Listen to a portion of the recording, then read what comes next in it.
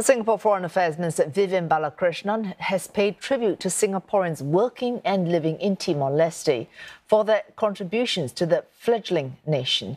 He has thanked them for flying the flag high and for maintaining the standing reputation of Singapore.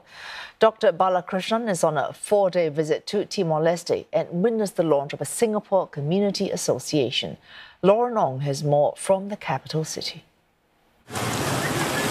Here on this dusty lane, located just outside of Dili city centre, lies a place where some take up to an hour on foot just to get here.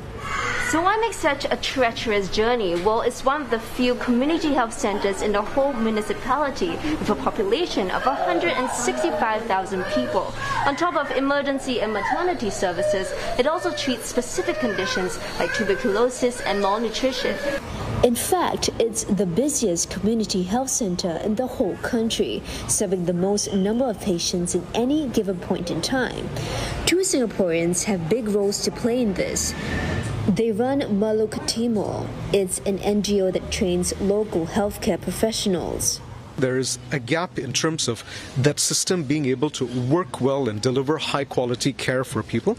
And so we try and help that primary healthcare system to perform better. So we do a fair amount of training of healthcare providers, of doctors, nurses, midwives, allied health, and all cadres of health providers. Another thing that we do is infrastructure improvement or development.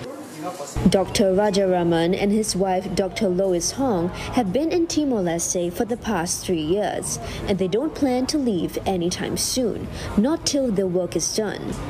The couple, according to Dr. Vivian Balakrishnan, is one of many Singaporeans helping to support Timor-Leste's development.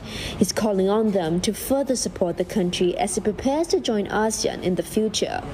Dr. Balakrishnan says that in his conversations with the Timorese, it's not just the official and the diplomatic ties and contributions that they value. Actually, it's the people whom you see in front of me right now.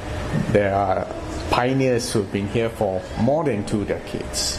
And you represent a wide variety of Singaporeans, businessmen, entrepreneurs, missionaries, educators, doctors, volunteers. You represent the best of what Singapore can offer. To help Singaporeans stay in touch, a community association has also been launched, along with a new clubhouse. We want to create a vibrant and supportive community for Singaporeans working or living in Timor-Leste, while at the same time, we want to foster close connections with the local community.